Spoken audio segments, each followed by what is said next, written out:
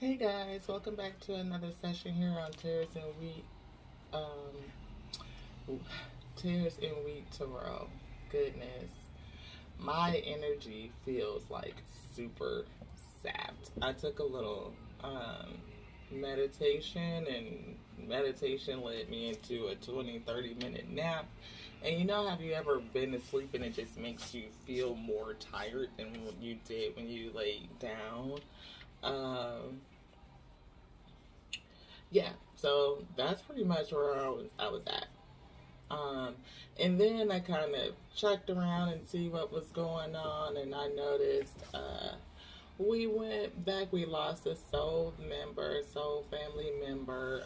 Somebody obviously didn't like the messages I was bringing, so they decided to unjoin, and that's okay because we're not going to be for everybody. That's what the spirit told me, and so it just really felt like, yeah, spirit was saying, make sure you hold on to that knowingness that you are not for everybody.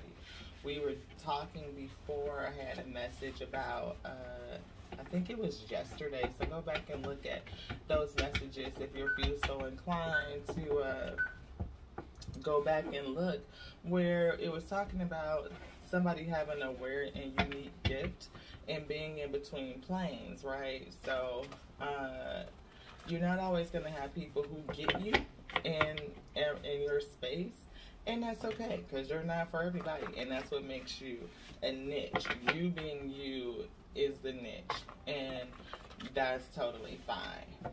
So I had a reminder in that, and yeah, I am completely happy because I hope that person finds the space that resonates with them.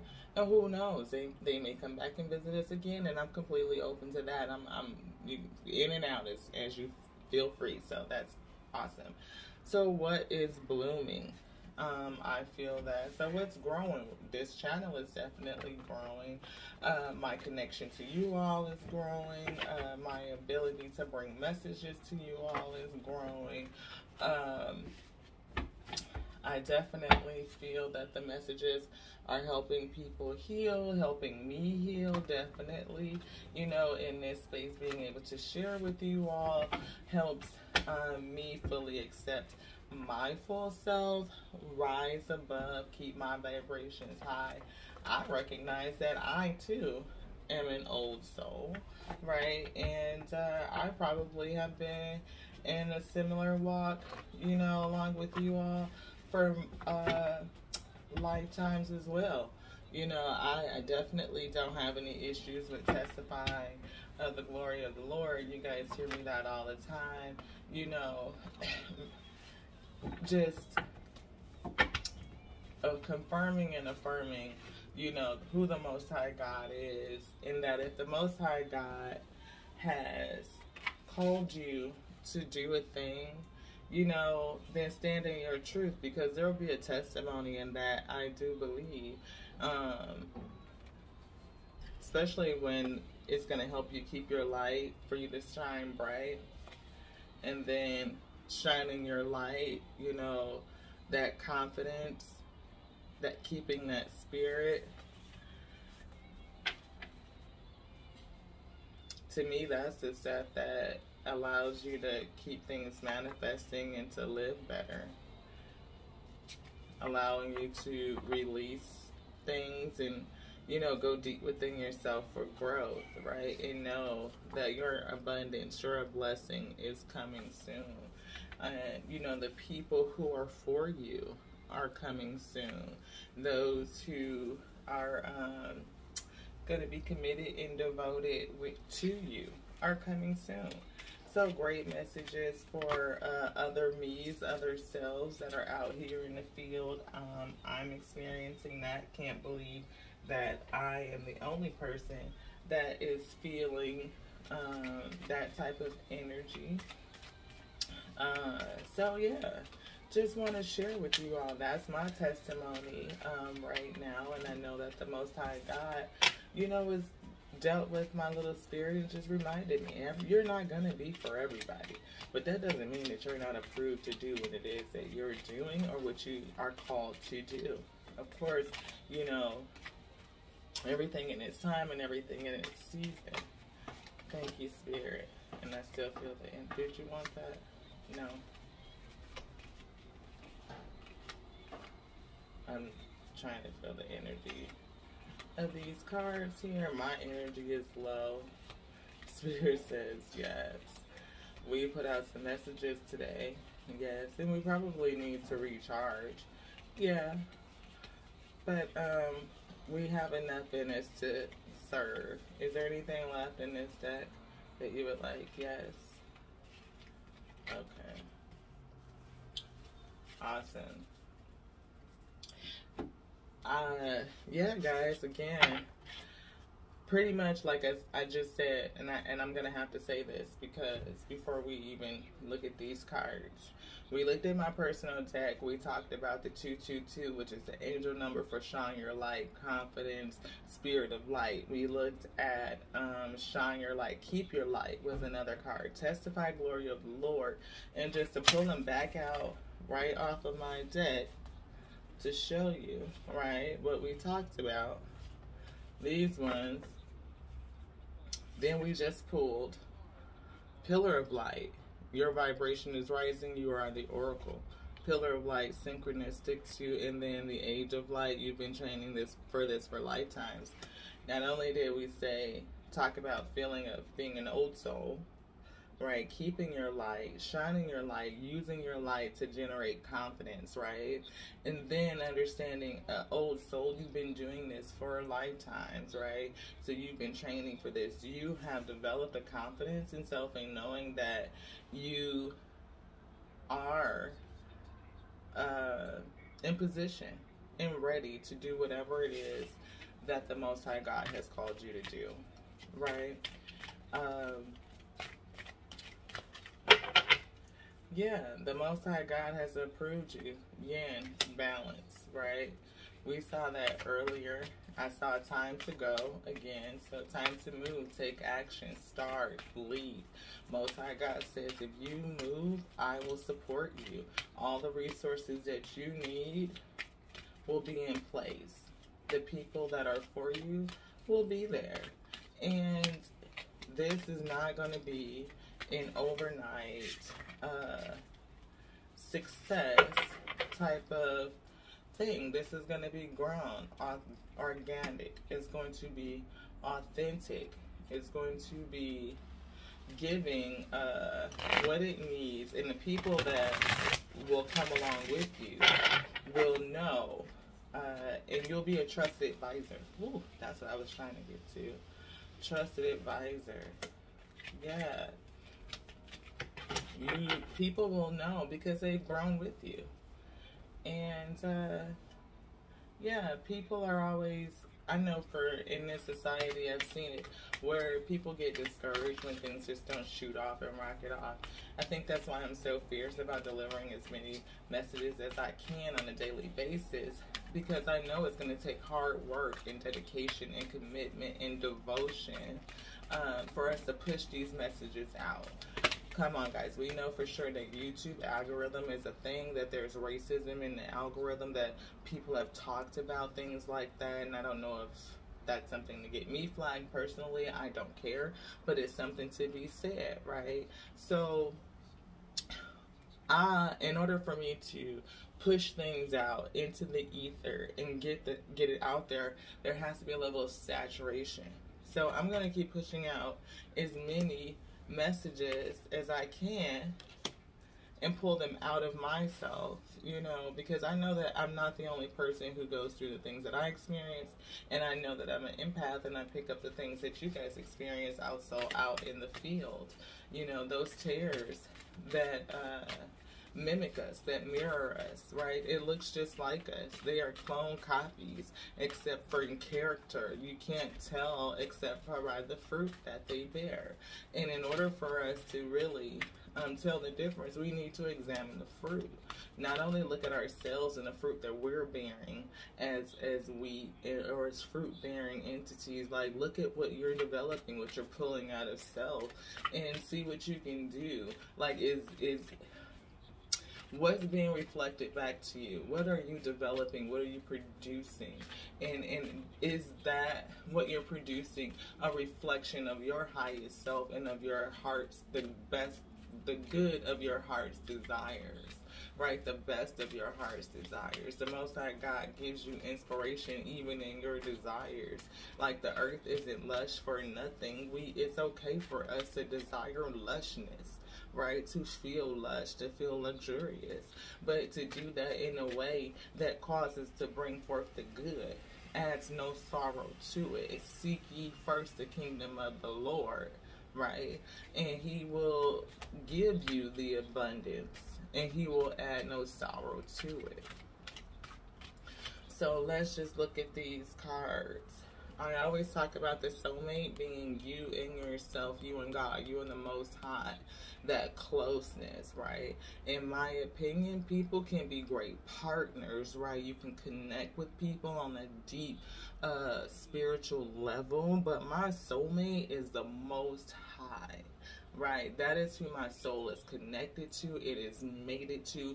I honestly don't know in my space if I want anyone to be in that level of intimacy outside of the Most High. Because for me personally, I have allowed people to step into that place where I'm looking to them to fulfill things that only come from between me and the Most High. Right, it's just that intimate space. So I hold that, but I wholly recognize and welcome and desire a close, the most intimate spiritual relationship with another physical representation of the Most High that can be gifted to me. And that would be my life mate, my energetic match, my eternal masculine, as I call them. Like, I don't necessarily... I have said Divine Femme because it came under the Divine Femme Oracle, and I termed it like that based off the oracle that I read from, but not because I look at, I say Divine Masculine, Karmic Masculine, all that stuff. I think we are all unique expressions of the Most High, and we are all going through a process, and we are all in different places in this process. You know, and some of us are tears. Some of us are clones, are copycats, shapeshifters, right? And not all of us are we. And for us to be able to distinguish what's a tear and what's a we is significant. You know, you don't always have to put your focus on the tear. That's exactly the purpose of here, right? We're not focusing on what the tear is. You need to recognize it, be able to discern it, and then pour back into self what you need to edify your wheat to become good bread. So jump into these cards that I have put out here. Thank you for sitting through my little testimony. As I said earlier, yin, balance. So we had the pillar of light to back up all this light over here. Testify, shine your light with the angel message, the 222 number. Keep your light all underneath there with the pillar of light supported in the age of light. Vibration rising. You're an oracle. You've been training for this for lifetimes. Again, whatever you're doing, you're approved to do it. You've been practicing doing it for a lifetime. It is, you know, don't let anything or anybody make you feel like, you know, you're not approved, because you are. Yin, right? That number 2, balance. You are the yin portion of that energy.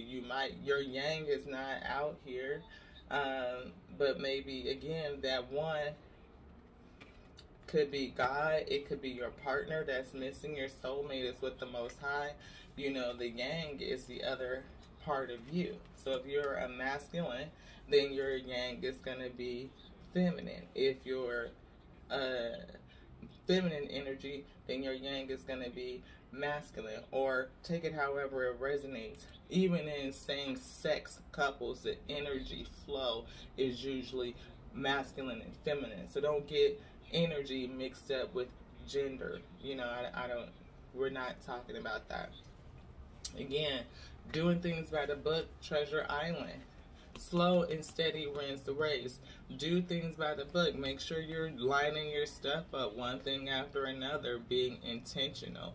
Hold it, you know, it's all a trail. It's lined up because the gift is you carry the gift, right? You carry the gift. So do things by the book. Again, this microwave generation of what needs to happen right now is not the real. Between worlds, but somewhere between the past and the new. And it's okay to be right here on that line experiencing both. It could be a little chaotic and anxiety inducing, but then that's when you dig back into love and the wisdom of self-assuredness. You've been doing this for lifetimes, you know, so it's okay to be in the middle of a transition. Observation or observer. 49. Somebody could be born in April. It could be April the 9th. This could be significant for the number of 13, which breaks down to 4, which is a number of stability, pillar type strength. But with observer, I'm really not feeling that. I'm feeling like somebody who's keeping their eyes to the sky, or somebody who's looking, somebody who's watching, somebody who is searching, you know, being diligent. Let's get the Oracle book and just read a little bit deeper into that. I'm intrigued. Observer. 83.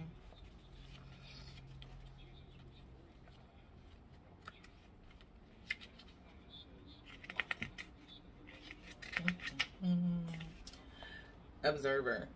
Perspective, objectivity, neutral observation from a distance. I think that's pretty right in line, right? Neutral observation from a distance. You're not going to be for everybody, so you have to be neutral about who accepts you and who doesn't.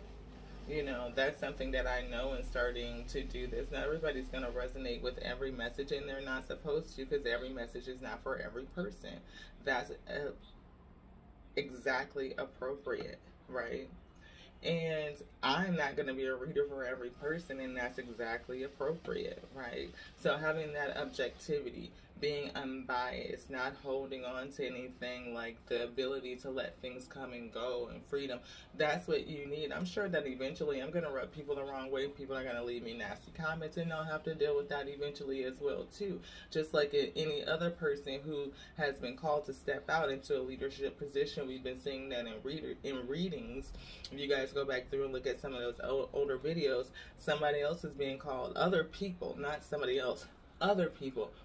Tons and tons of people, the Most High is saying, are being called to step up and lead, right? The vibration of the planet, the vitriol, the negativity, that low vibrational expressions of love are just, is weighing down so much, in the cause of the people who are hurting, who are suffering, the cause of suffering, the relief of suffering, for comfort and counsel, for saving, for rescuing, is so heavy that there's going to be tons of people who are called to speak up and on the behalf of raising the frequency. We have to balance the scale, right?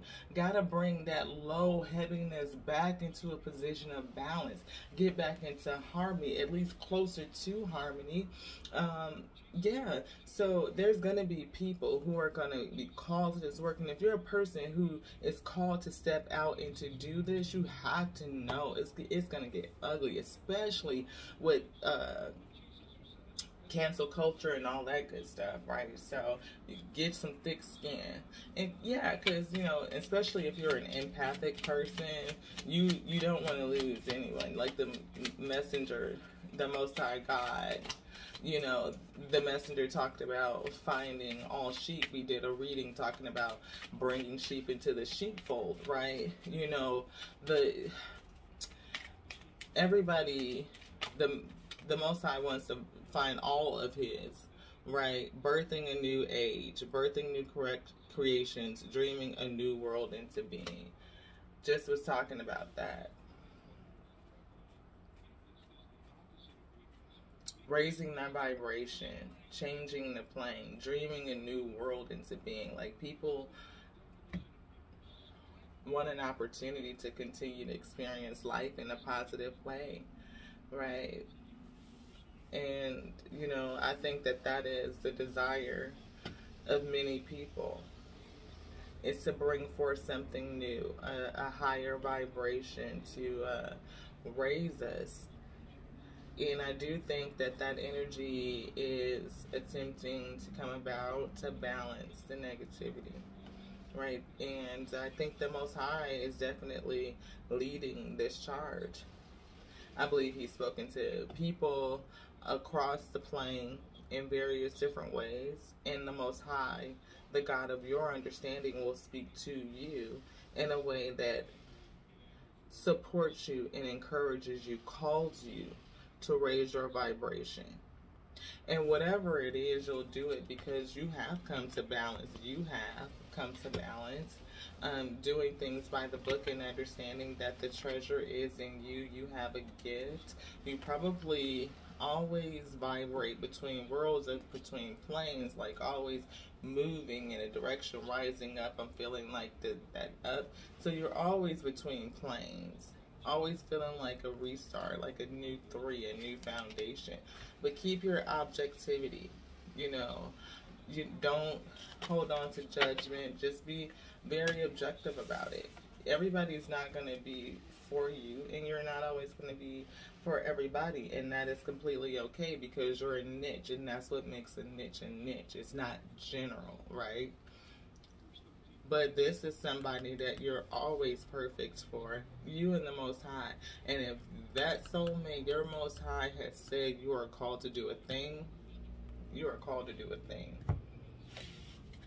I hope this message reaches the person that it is designed to reach, that you are magnetized towards it, that the Most High uses me as my vessel, my voice, to reach you all, to bring the above below, to align ourselves with his perfect will. Again, to see and recognize the tears in our wheat field, how we can edify ourselves and dig into our own selves to push ourselves to be better, stronger wheat, so that we can make for good bread. I thank you guys so much for joining me here. If you like this content, please, please, please like the videos, subscribe, and share, so we can push these out to anyone who may need them. Until the next time, Ashe.